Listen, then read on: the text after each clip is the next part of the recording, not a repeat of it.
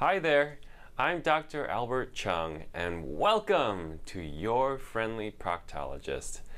In this place, we discuss the health of your bottom end, and at this time, I hope you can relate or learn a thing or two.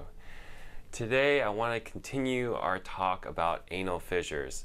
In the last video, which I'll have linked here, we talked about the basics of anal fissures. What does it feel like? What is it like to experience, and why does it feel like that? Today I want to get into a little bit about the treatment. For sure, like we referred to before, we talked about how the internal anal muscle, which is inside the external outside anal muscle, is the main contributor and the main culprit for fissures that last a long time. For those who are lucky enough to get the fissure to go away on its own, for sure, congratulate yourself and consider yourself lucky that you don't have to deal with that pain every single time you go. But let's get into the list, shall we? So the first one, which I believe is essential, is a cream that can relax that internal muscle. I refer to it as Superman or Superwoman's anus because it's squeezing so hard that it's cutting the blood supply off and therefore not allowing that wound to heal, which if it heals and it's gone, then you won't have the fissure issues anymore. My favorite cream to use for this relaxation is called diltiazem, and I'll have the spelling for you on the screen here. But this medication needs to be prescribed by the doctor, and you apply it just to the outside of your anus on top of the muscle. You can feel your muscle from the outside because if you ever put your finger there and you squeeze, it feels rock hard, right? Just like as if you were to squeeze your bicep muscle. The cream will get absorbed through the skin, and then that medication will work on the muscle in order to relax it just slightly. For those that are concerned that you're going to all of a sudden start leaking out like farts or poop, you don't have to worry about that. The amount of relaxation is so subtle. I mean, really, really slight. But it is just enough for that blood flow to hopefully get through and start allowing that fissure to heal.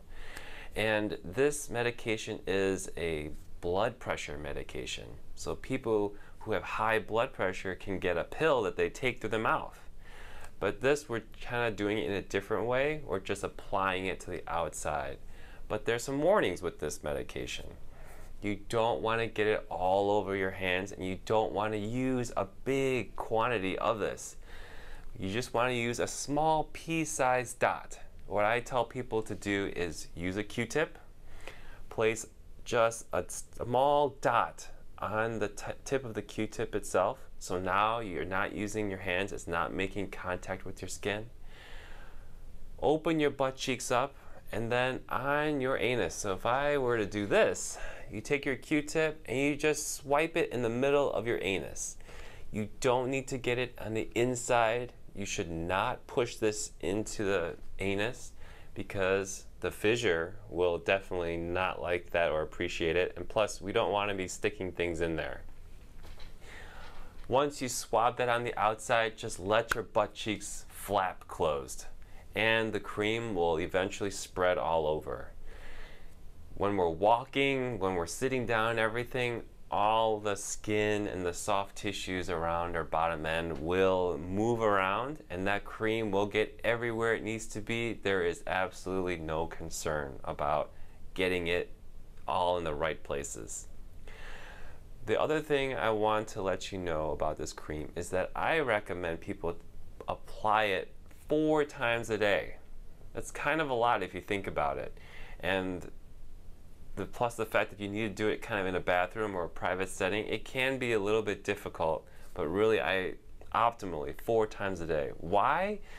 Because you want to keep that muscle relaxed nearly all day long.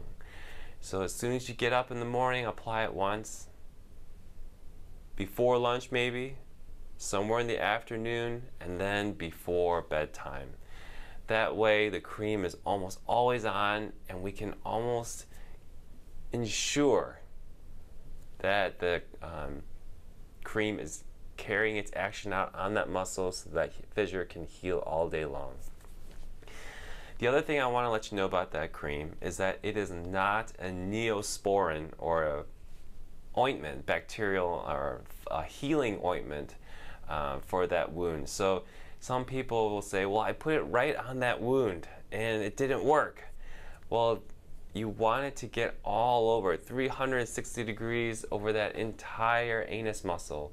Why? Because of the fact that the entire muscle is squeezing, not just one little part.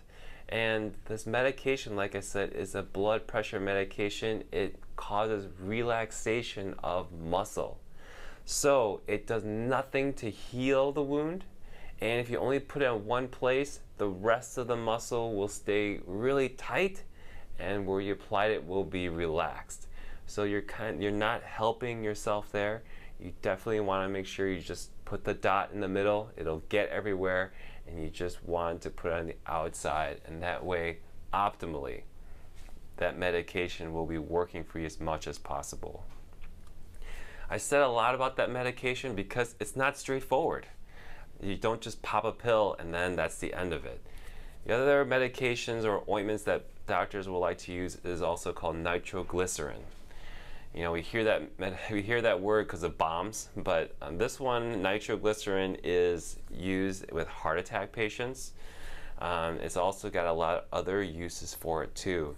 But in my opinion, that's not my favorite medication. Why? Because it can really lower people's blood pressure quite a bit. It varies from person to person, but if you're one of those people where the blood pressure goes down, a common side effect that happens is people feel dizzy, a little bit lightheaded, and if you gotta be using this 4 times a day like I recommend, you're probably not going to like that reaction while you're working, or if you have to do a lot of driving or standing. So I feel that diltiazem does a great job at relaxing the muscle and is much, much less likely to give you those side effects, much better tolerated, in other words.